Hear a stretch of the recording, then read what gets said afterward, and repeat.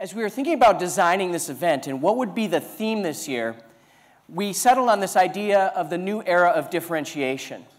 And the new era is kind of like what's old is new again. In the old era, the products differentiated, and then the brand differentiated. And now we've seen pressure for price to be the differentiation. But the new era of differentiation is you and your teams with your lips moving.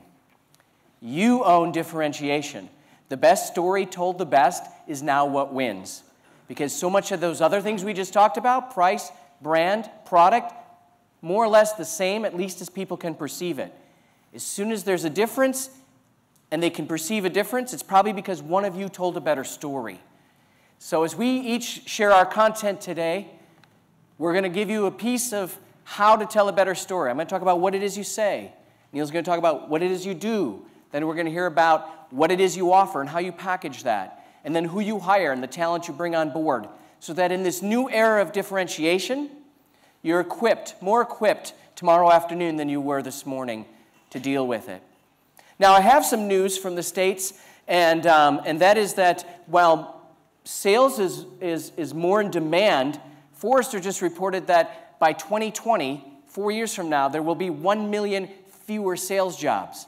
So you might say, how can that be if sales is in such demand, but there's going to be 1 million fewer sales jobs? Well, Forrester identified 4 archetypes of salespeople: order takers, expediters, and finally, counselors. So there's 3 of those in there: the order takers, the expediters, and the navigators. Those people who are into efficiency and helping customers get the things that the customer already knows they need. Those are where the losses are going to occur. But on the counselor archetype, it isn't going to be a loss. It isn't even going to be flat. It's going to gain.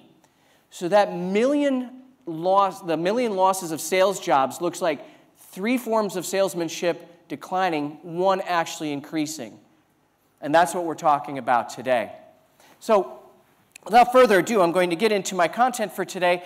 My area of study is the area of sales conversations, actually what you say and why you say it. And I really stand on the shoulders of Neil Rackham, so I had an emotional moment over there when Andy said Neil and Tim in the same breath. Because at one point, and I got permission from Neil to say this, the first book I read out of university in 1988 was Spin Selling.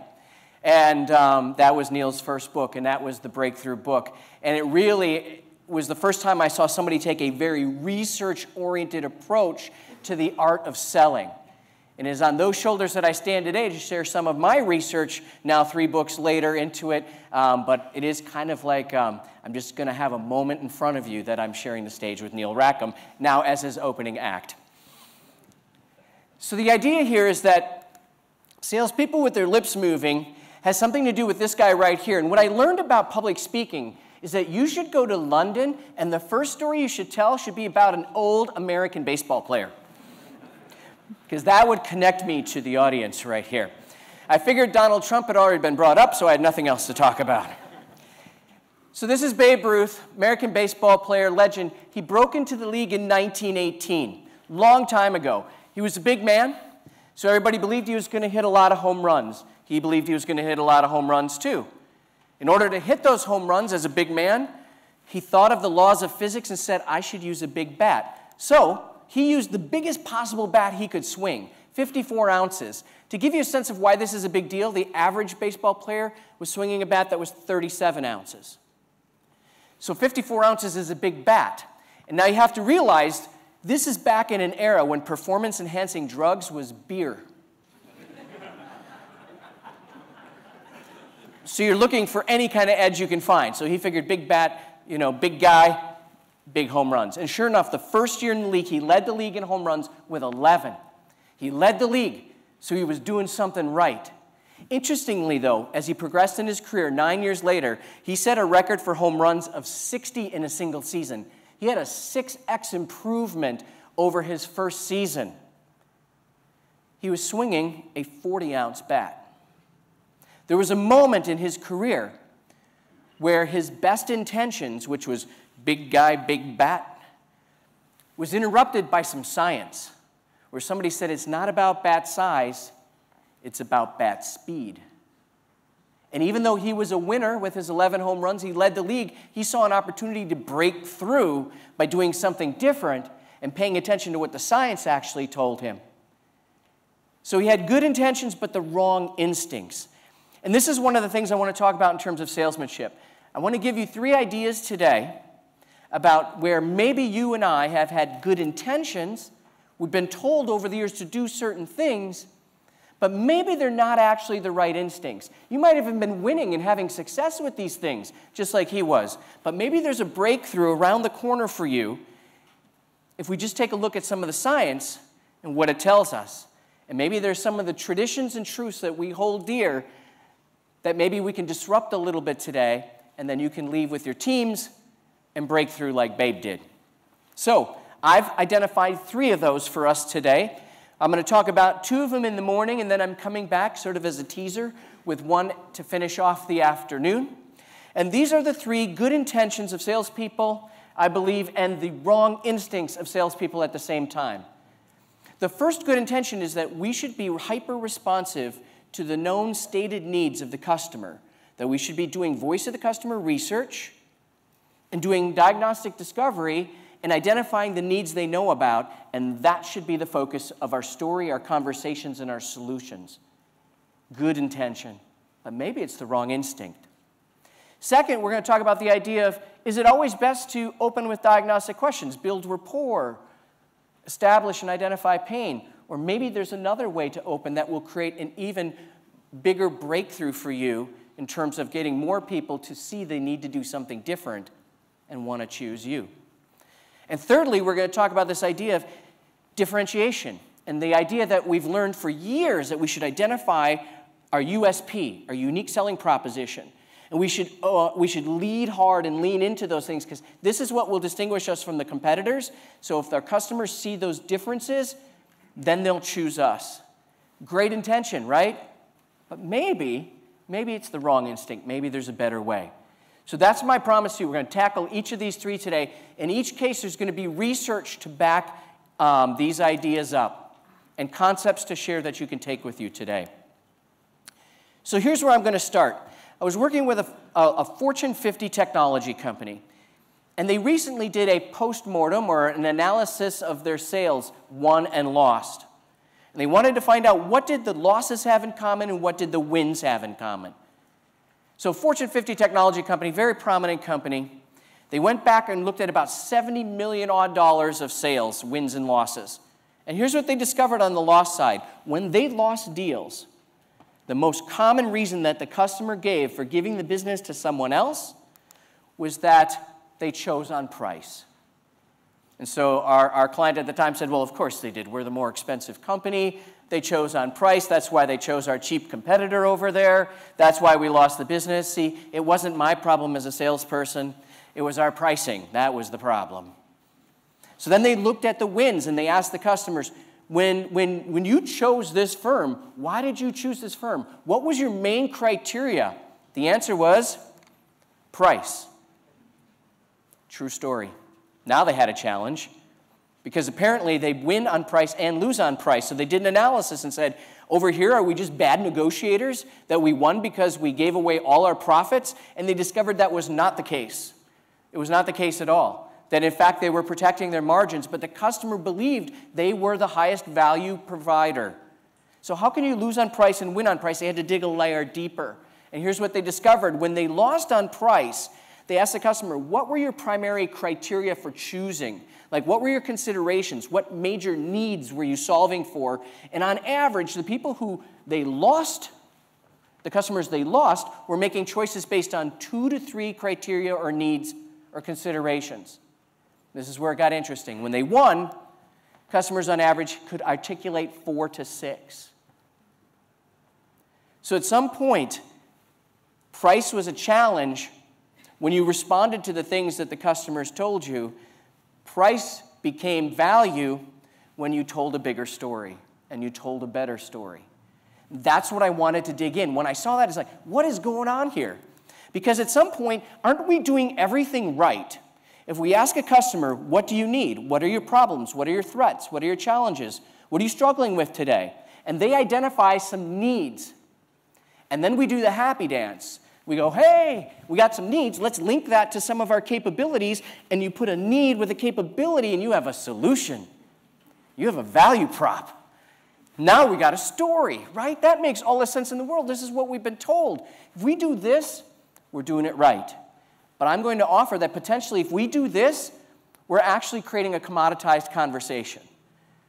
Because asking customers what their problems are is not differentiation. That's having a list of questions to ask them what their problems are, them telling you what their problems are. Voice of the customer research, no longer differentiation. Is it any wonder that when you go in with a pitch and a competitor goes in with a pitch, you're both articulating against the same business problems because you both ask the same questions? And then you've mapped them to your capabilities, which today, when many companies look alike and your products and portfolios are sort of similar, you're mapping similar solutions, and your story starts sounding alike. So this is sort of a red box area. It's sort of a don't want to go there, because that's where the conversation is going to sound a lot like everybody else. So what do people do in this moment? What's your go-to move when you're like, uh-oh, we're going to get red boxed. We're going to get put in the commodity box. Well, what I see most companies do is say, you know what we should do? We should introduce our value-added services. Does that ring a bell for anybody? You're like, hey, there's some things out here that the customer's not fully appreciating in the story over there. So if we need to distinguish ourselves, let's tell them about, this capability, and let's tell them about this capability. Let's bring this into the story, and we'll call them value-added services, which is a good intention, but it might just be the wrong instinct, because the research that's out there calls this choice overload. The ironic part is you and I call this value-added services, and we build our pitches, and we stand up there and say, we've got value-added services, and they make us different. And the customer hears something else. They hear, well, that's why you cost so much more. If maybe you peeled a few of those things out, we might be able to keep talking. Or that's where complexity shows up. Things that I might not use, or things my people have to learn that I might not even really need, just creates more failure points and complexity and potential struggles. So I'm not hearing value-added services. There's a translation or a filter going on. When you say value-added services, I hear cost and complexity as a customer. And you wonder why your story isn't getting more traction, because your services are so value-added. This is why. So what we've discovered was really going on in that story, that 4 to 6 versus 2 to 3 needs, is that the best, most successful salespeople were introducing problems, introducing needs that people hadn't even considered. They are the unconsidered needs. They are the things that the customer didn't see coming. They are the things that the customer maybe saw coming, but they didn't appreciate the size and speed with which those were coming. Or maybe they had created so many workarounds in the past that they had hidden it. When you revealed that, they now saw, wow, I can't get there from here. When you calculated the size and the speed of it, they're like, wow, I should care about that now. Or when you introduce them to the thing they'd never seen before, they're like, that has to be on the list, you're right. So the salesperson who was able to introduce an unconsidered need, actually introduce something the customer didn't tell you, is possibly the salesperson who changes the discussion on price, introduces an unconsidered need that then, and only then, causes the customer to care about that capability you tried to call value add. So we think this is where the story is going, that the opportunity to still win on price isn't about going in there and lowering your price. The opportunity to win on price is to tell a better story. And the better story lives in the unconsidered need, not just responding to repeating the known need. Trusted advisors introduce the thing that they didn't see coming. The one who tells them what they already told you is a tape recorder. You follow me on that? I mean, at some point, I'm not a consultative seller. If I simply told you what you told me, that means I'm just an excellent scribe. But at some point, if I tell you something you didn't know, or I reveal something that you had hidden, or I help put into perspective the magnitude of a challenge or threat so that you understand when and where and how you need to deal with it, now I'm adding some value. Now I'm a trusted advisor. Now I'm actually consultative. So we think the real opportunity to create urgency and uniqueness lives out here. Urgency Because in the red box, what's interesting, if a customer tells you, I've got these problems, and you repeat those problems back to them, and you say, and here's my solution, you're expecting the customer to go, yes, I have got to do that. But how many times does the customer say, thank you very much? We'll think about that. At what percentage do your customers just keep doing the same thing, even though you told them they had, these are your problems? And then you come in and say, we've identified your problems, and here's our solution for those problems. And you come in there, and you've got a solution, you're pretty excited, and the customer goes, you're right, I've got some problems, I got some struggles, but that thing over there that you're introducing to me, that's not a solution, that's a change management project. These things here, they're a problem, but I'm not dead yet. That thing there, that could kill me. So there's an element of us walking in with a so-called solution to the known problems, and the customer starts seeing bigger problems associated with our solution than the things they're living with. It is only until you get to the unconsidered needs, the thing they didn't expect, the thing they didn't know coming, where all of a sudden that starts to look like medicine. That looks like an antidote. That looks like something I require. Because even though these problems I know might not kill me, those unknown ones could. I don't know.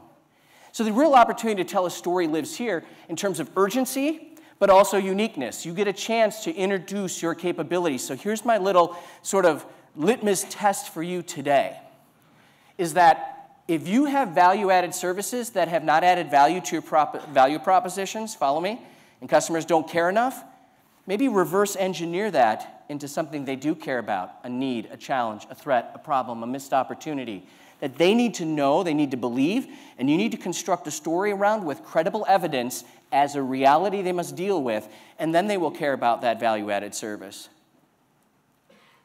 The problem is that we've been solving people's problems when we should maybe be selling them problems that they didn't realize. Not making them up, but having them see these things they didn't know. So I've done some tests on this. These are my partners at Stanford University, Dr. Zachary Tormala and Dr. Margaret Neal. Zachary Tormala is an expert in persuasion. I didn't even know that you could get a PhD in persuasion, but apparently that is a thing. I never meet with him live and in person because I don't want to look him in the eyes. I don't trust that guy. One time I told him, I bet you never, ever lose an argument with your wife. And he said, well, we never argue. And I said, precisely. Margaret Neal is an expert in negotiations and teamwork. And we together have collaborated to understand some of these things. So we put this unconsidered need idea to the test. And we did a little test where we created 4 pitches.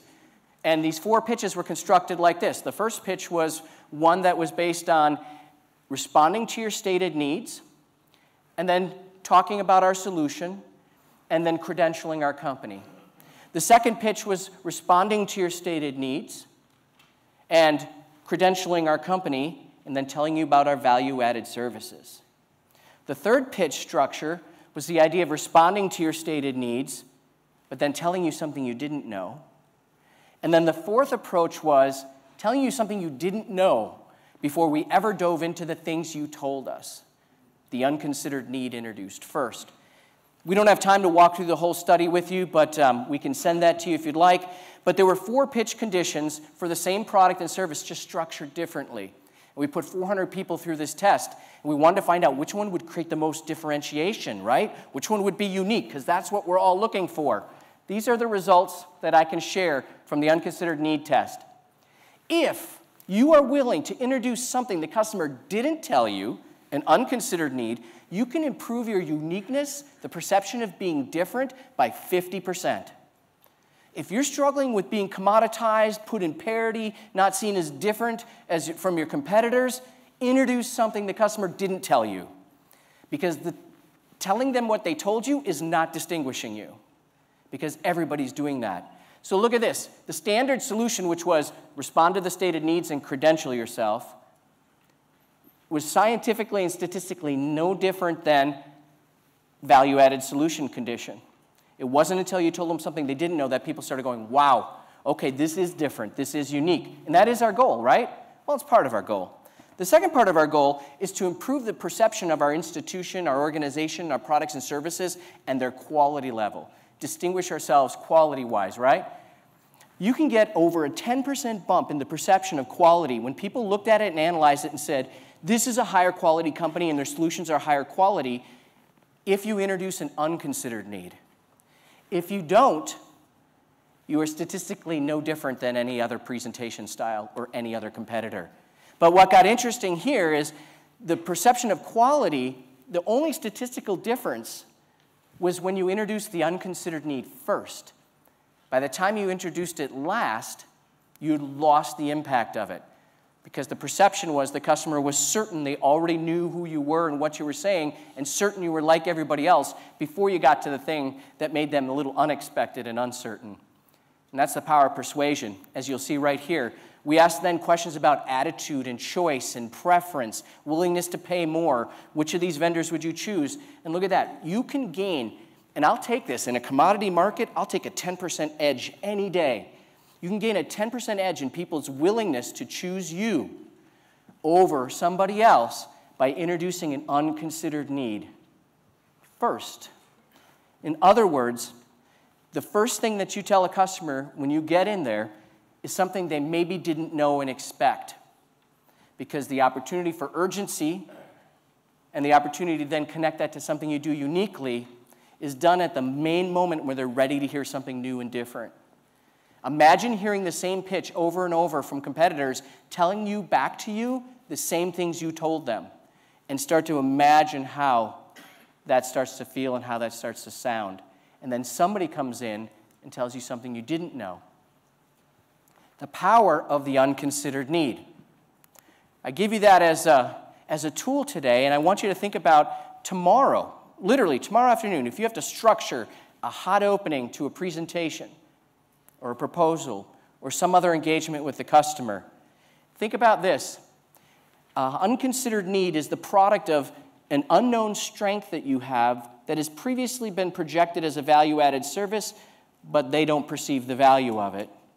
Linking that to a need, that a problem, a challenge, a threat, a missed opportunity they didn't even know, and then framing that in a surprising piece of data that helps somebody realize something different is going on and that this is valid and supported.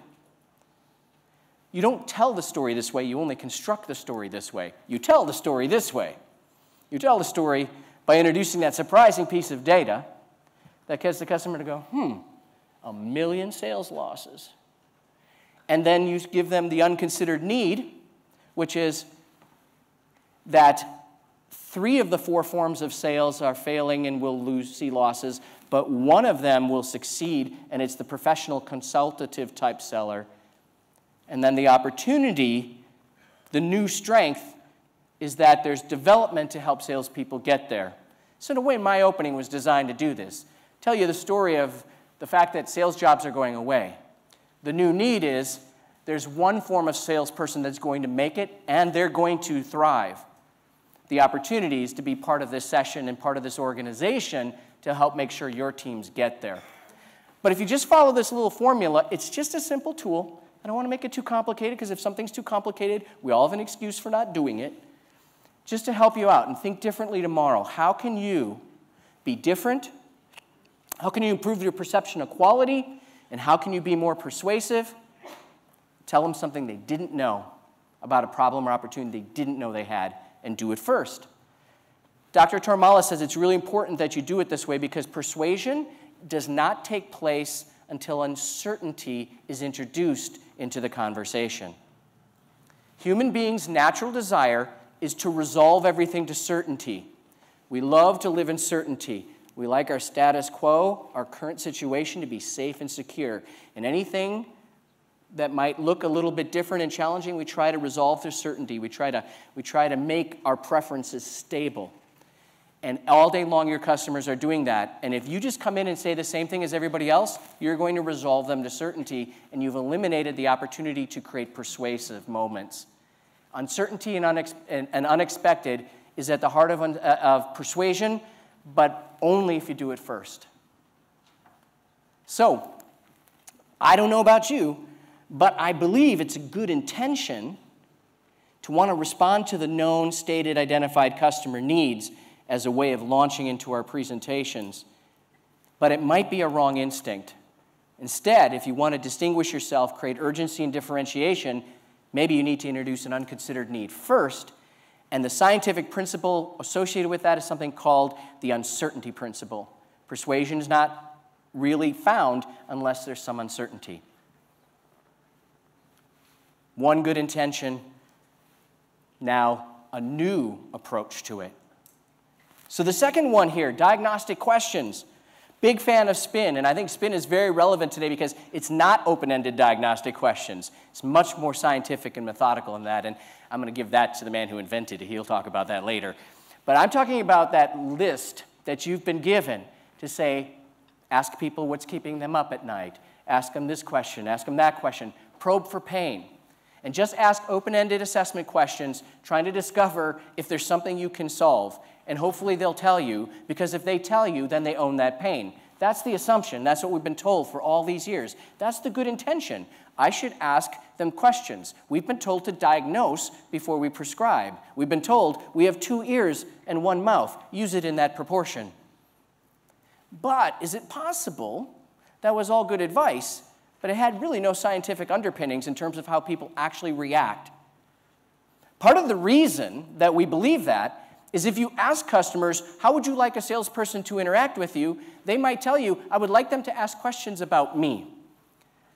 Because that is how they feel they should act, and that is how they feel maybe that should go. But the reality is, and we're about to test this, is that if everybody does it, it's no longer different. And if everybody does it, the customer starts to wonder, well, what's in it for them? I'm now helping you sell me. I really don't see the quid pro quo in this. And maybe for the order taker, the expediter, and the navigator, that's fine, but not the counselor. So let's just test this for a second here. So I want you to imagine for a second that you're not in sales at all. You now work for marketing. I know, now that's painful. That's a moment right here where you're like, oh, wow, I just went to the dark side. But you work for marketing, and your job in marketing is to create a brand, generate demand, and train and equip salespeople. And now, a salesperson comes to you to sell some form of automation, marketing automation, sales automation, and alike. And they ask you, as a head of marketing, hey, what percentage of the messaging and the content and the campaigns that you create for salespeople do you think they actually use? Now, this is your hard work. You've put a lot of time and effort into it, used a lot of resources to create this stuff. I'd love to know, like, what percentage of it do you think goes used or unused? And you ask in an open-ended question, and maybe even infer, there's been some concern that some stuff that marketing creates is not getting used in the field as intended. But I want to know what percentage you think of your stuff the salespeople use. What do you think generally might be a reaction if I say on a scale of 0% to 100%, what might be a chief marketing officer's response? Are they going to be like, oh yeah, I'm just going to tell you I suck? Do you think, is that a British word or is that just American? I don't know. If I have 4 daughters at home, I'm not allowed to use that word, so this is a big day for me.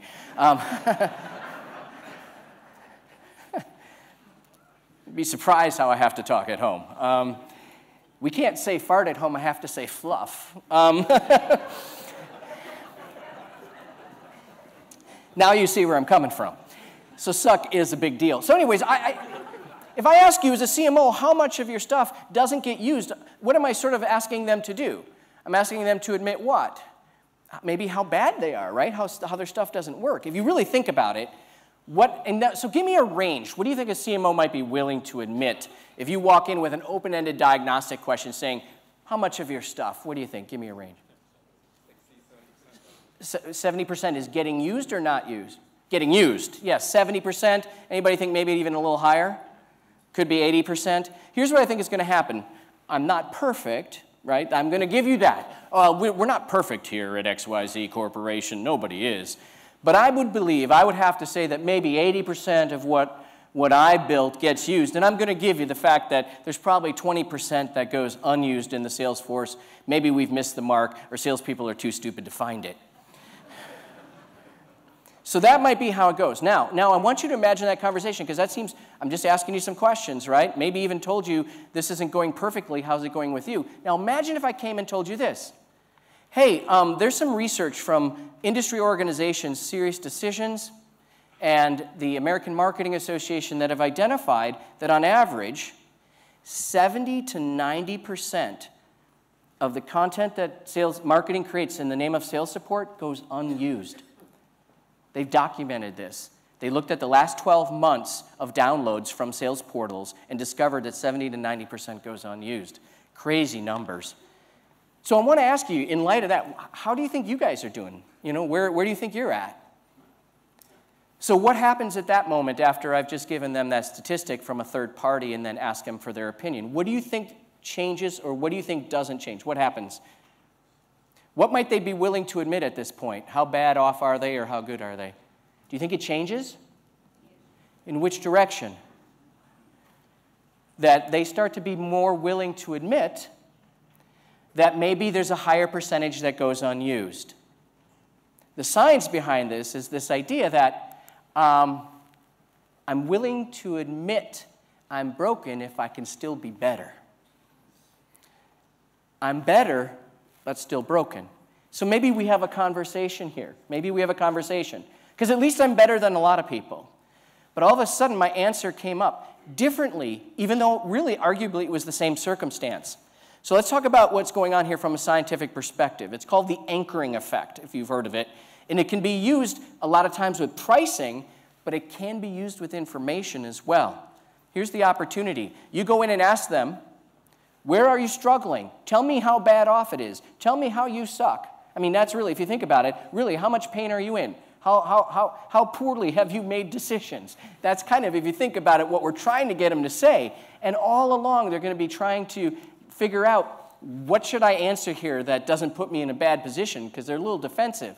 Or you come in and share an insight, third-party validated, that anchors them in a place where now they have the opportunity to respond in light of that circumstance.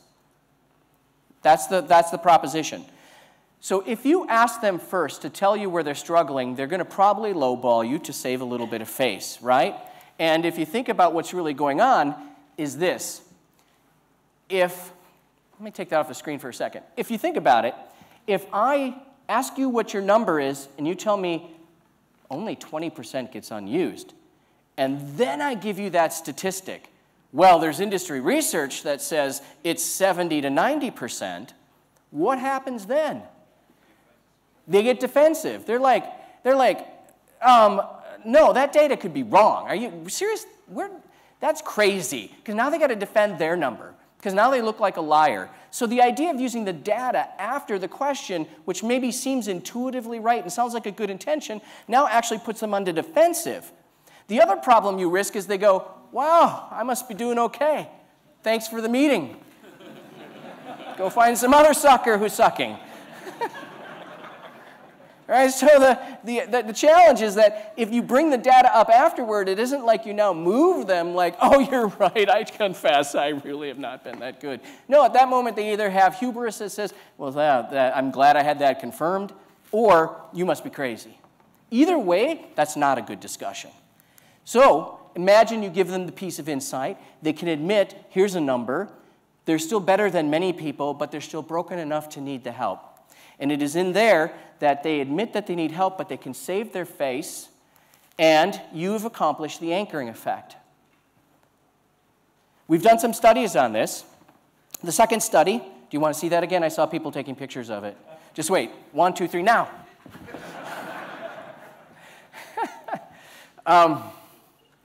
The study that we did on this goes something like this. If you ask open-ended questions and then ask somebody how they feel, they give you one answer. If you share an interesting piece of data that gives them an anchor about how they could be feeling, you can make a significant impact. We did a very conservative study talking about vitamin D intake, which you don't get a lot of here in London. I'm from Wisconsin. We get none.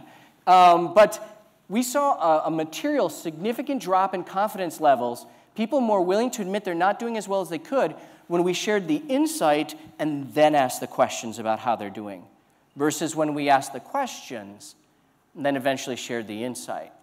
So there's a material drop in confidence. And I'm not saying manipulate. I'm saying this is data you would have shared anyways. Maybe you just flip that. Because you want to walk around and be trustworthy, a trusted advisor and consultative, so you've got some of these statistics in your back pocket to improve the dialogue. Maybe you should lead with that versus following with that. If you want to improve the power of persuasion and the ability to move somebody off of their current situation and increase the probability that they're going to favor you in the future dialogue. But then we went and asked something else. We then offered, basically in this study, we were going to sell them 3 different products to help cure their vitamin D deficiencies. We literally had these people believing there was something they could buy at the end. And we then said, we asked about half a dozen behavioral intention questions about willingness to buy and tell them we'd take them to potentially an order screen, right? And then we put the group who was over here in the questions, then the insight, and found out how persuadable they were. And we took the group that had heard the insight first and then answered the questions and found out how much more interested or not they were in the products. Does that make sense so far? So we divided the group up. This is what we saw. Because we found some interesting results, we created a third control group. A third control group where we simply just gave them the insight and information first and then asked them if they'd be willing to try some new products that would fix that. So you follow me? We didn't ask any diagnostic questions. And there was no statistical significance in persuadability between the group that just got the information and insight and then was asked if they'd be willing to buy some new products versus those who were asked some open-ended diagnostic questions, then given the insight, and then asked if they'd buy something. So in other words, starting with diagnostic questions, open-ended, and then sharing an insight didn't make anyone more open to being persuaded than just telling them the insight. The only time questions made a difference, and they did make a difference, is when you gave them the information, then asked the questions, and then found out if they'd be willing to do something about it. So the power of questions still exists, but they're more powerful after the anchoring effect. Not only are they more powerful from the perspective of anchoring them in a place to need to be better, they're actually anchoring them in a place where then they're more open to the solution for that. Because we literally had them believing they could buy something at the end of this. So there's an opportunity here. If you really think about your best intentions as salespeople, as sales leaders, that you should go in there with a list of diagnostic questions, probing for pain, hoping to find something, hoping to land on something that you can actually do something about. Maybe that's a good intention and not exactly the right instinct. You can be successful with it just like Babe Ruth was, but maybe you could be more successful in a breakthrough sort of way if you were willing to think of the idea of launching some information and insights to anchor them before you ask the questions, known as the anchoring effect. So the thing I wanted to talk about today was this idea that there's ways you're doing it that can appear successful, but maybe things are changing, and maybe it's science that can help you get to the breakthrough. Just like bat size was not the breakthrough that bat speed was, hopefully some of these ideas I've given you here this morning will do the same for you. So this is the tease. I've got this afternoon an opportunity to talk to you about leading with and identifying your most differentiated capabilities and whether that's best. And within that, I'm going to talk about a new study we just completed that asked executive decision makers whether they were rational or emotional deciders, and then we put them through a test to find out if they really knew the truth about themselves. It's going to be fascinating, and I'm promising that for you this afternoon. So, more to come this afternoon, but I hope this morning we've got you off to a rockin' start here now. Maybe some ideas that disrupt your current thinking and good intentions, recognizing that maybe your instincts are a little off and there are new opportunities for you moving forward. I'll talk to you more later this afternoon. Thank you.